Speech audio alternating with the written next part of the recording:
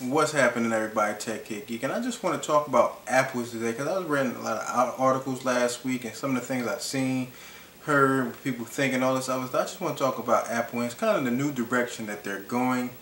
Kind of, sort of, back when Steve Jobs was running Apple, that he was adamant about certain things. He just wanted his way. He wanted things his way.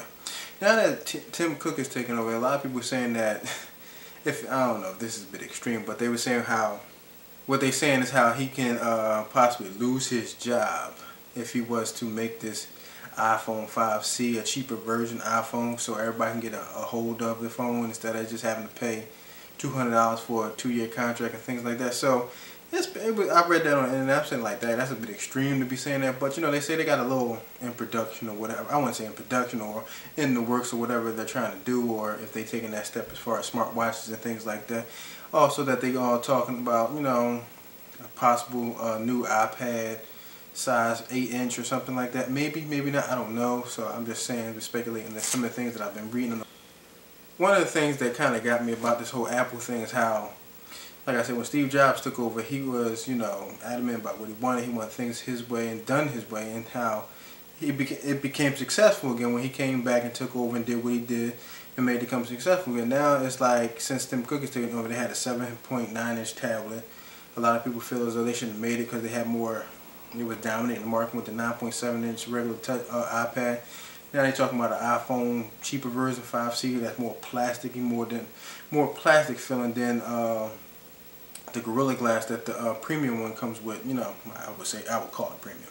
And one of the things that they've been saying is that how Apple's taking risks they normally shouldn't have to make because they make premium quality products, and which is true.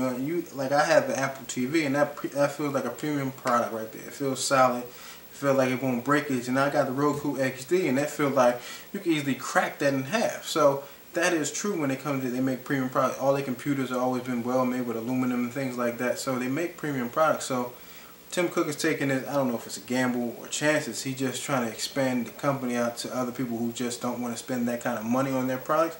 Completely understandable why he was gonna go in that way, but you just you work with you work with what got you there. That's what I say. So I just want to make a little video about some of the things that they've been saying about Apple. Will they do something totally different, or they got some new products in the pipeline? We have to wait and see what's going to happen. But the iPhone 5S and 5C, if it's going to be a 5C, it should be sometime in conference price sometime next month. Stating if like I said, stating anything, if they're going to do anything with it. And they're also going to possibly have the release of iPhone 5S and 5C. Like I said, I don't know, probably sometime in October.